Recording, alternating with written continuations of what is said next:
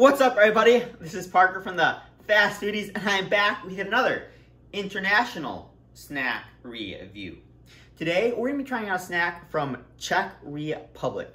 Why the Czech Republic? Well, I am lucky enough to have a mom who was born and raised in the Czech Republic. Her family still lives over there, so whenever we go visit her family, my grandmother, my aunt, my cousin, me being the fast foodie snack lover that I am, try to pick up some interesting, unique snacks over there that I normally wouldn't be able to find here in the United States. So if you want to see more reviews of international snacks, then make sure to hit that subscribe button.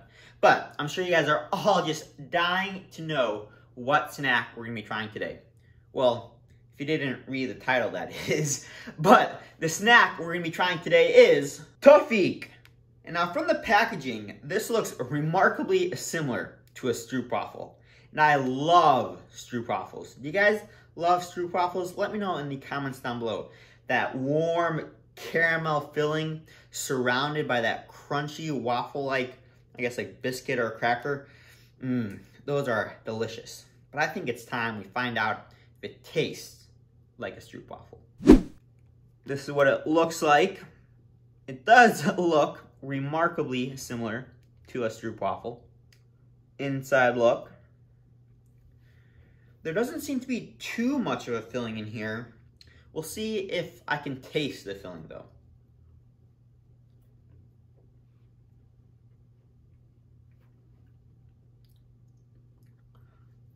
So it's definitely a bit less sweet, I'd say, than the classic Stroopwaffle that comes from, I believe it is Amsterdam, I want to say, that makes the original Stroopwaffle.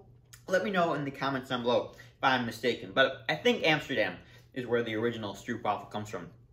And I've had a few of those, and this is definitely, as I was saying, a bit less sweet. There isn't as much of that filling as I'm used to. However, that might just be, you know, the classic Stroopwaffles, you're supposed to put it on top of a cup of coffee or a cup of tea, and so then that steam coming from that hot beverage actually softens up the inside, not just the inside, but the outside and the inside of this Stroopwaffle. And then it makes it softer, but it also helps bring out the sweet flavor, I believe. And so maybe if I put this on top of a cup of coffee or hot chocolate, boy, that would be delicious. A Stroopwaffle and hot chocolate. I think I might have come up with the next great thing. But as I was saying, yeah, I think this just needs to be heated up a little. Maybe then that sweet flavor would come out a little bit more. But as is, I'm going to give this a 7.5 out of 10. Just not quite sweet enough for me. And I think I'm going to stick to my OG Amsterdam Stroopwaffles.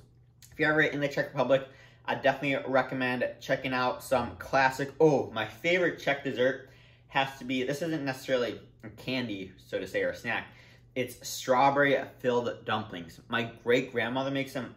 Oh boy, are they delicious.